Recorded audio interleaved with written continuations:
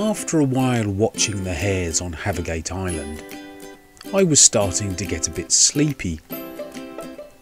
So I thought it was worth the walk up the island to go out to Mainhide and see what was happening up there. The first thing to catch my attention was a barn owl flying over the long meadow. It put up a short-eared owl, something very nice to see. Out on the lagoons there was still the odd grey plover poking about. There's been quite a few this winter. Nearby was a curlew. We get curlew and whimbrel on these lagoons. Probing in the mud, looking for something tasty.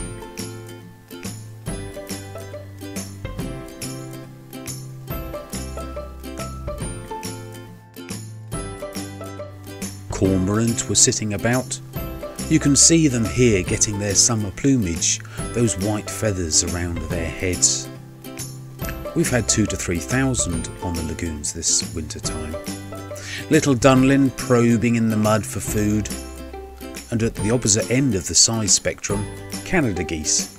They normally nest on the salt marsh around the edge of the islands, although these two were just sitting on one of the island lagoons and having a preen.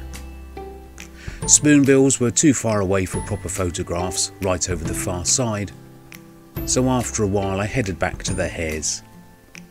I'd had a walk, had an exercise, so it was time for a cup of coffee and a chance to relax, watching the hares, watching the world go by.